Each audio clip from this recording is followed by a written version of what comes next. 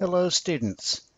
In this video we're now going to actually show you or tell you what the Pythagorean theorem actually says.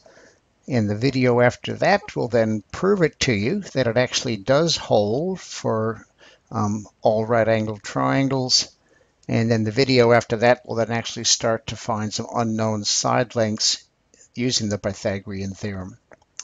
So the Pythagorean theorem is a statement about right-angled triangles and also about squares. So in particular, what we have to do first is look at some terminology. So in every single right-angled triangle, there are obviously three sides, and the side that's opposite the right angle, which also turns out to be the longest side, is called the hypotenuse. So for this triangle, C is called the hypotenuse, and the other two sides, the two short sides, are called the legs.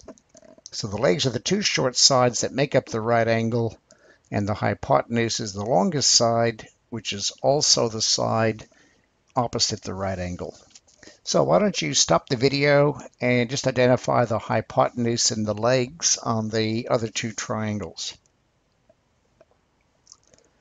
Okay, welcome back. Well, this is, again, not a hard question. The longest side on this triangle, hopefully fairly obviously, is R. That's also the side opposite the right angle, so R is the hypotenuse. And P and Q are the two sides that make up the right angle, so they're the legs. And on the third triangle, the side opposite the right angle, which is also the longest side, is side A, and therefore B and C are the two legs. So every right-angled triangle has a hypotenuse and two legs. Okay, now I'm going to show you something that I think is quite interesting. Someone could have discovered this just sitting around in a room that had a tiled floor. So someone's actually drawn this little diagram on the tiled floor and said, oh, look, there's a square here drawn on that side of the right-angled triangle.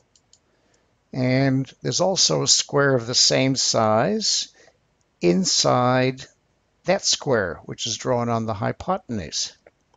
Now, the interesting thing is, if you look at the square drawn on the other side, which is down here, that has exactly the same area as that plus that plus that plus that, because each of these is half of a square, and you put the two halves together, you make one whole square. So the interesting thing about this is the area of the square drawn on the hypotenuse is equal to the area of the two squares drawn on the two legs. Now you might think, well, that's interesting, but it only applies to that special triangle.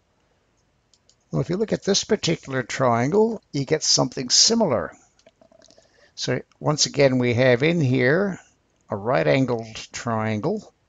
If you look at the shortest side, one of the legs, that has an area of 3 by 3, or 9 square units. On the other leg is a square that is 4 by 4, or 16 square units.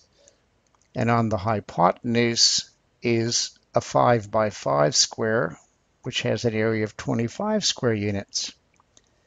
And that same pattern holds for this triangle, that the area of the two squares added together on the two legs adds up to the area of the square on the hypotenuse. And it turns out that can be shown to be true for every right-angled triangle. So write this down and draw the diagram in your exercise book, please.